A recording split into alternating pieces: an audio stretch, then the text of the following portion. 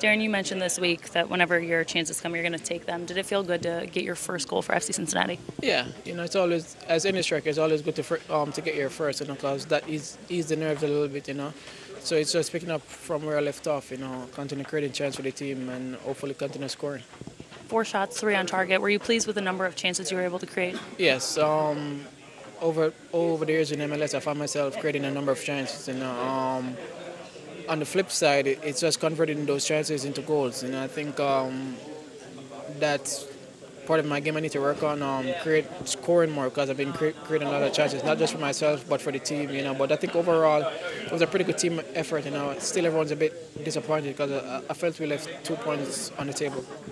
Some people describe you as a streaky goal scorer, that once you get going, you get rolling. Do you feel that way, and how does it help you to get that first one tonight? Yes, that's exactly, and as I said, it's good to get the first one tonight. It's a big game, on national televised. So hopefully this get me going, and once I get in a rhythm, then I promise you the goals are going to come.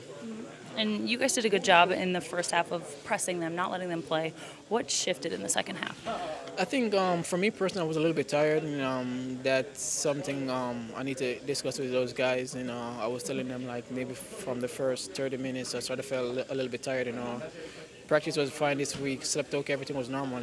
So that's something I got to work on to figure it out. But I think as the game went on, Casey got more and more into the game, and are pressing, like they were able to break pressure a little bit more than in the first half. And I think first half we did a really great job. So if we can emulate the first half for 90 minutes, or at least 80 minutes, 70 minutes in games, I think we'll be better off walking away with 3 points instead of 1.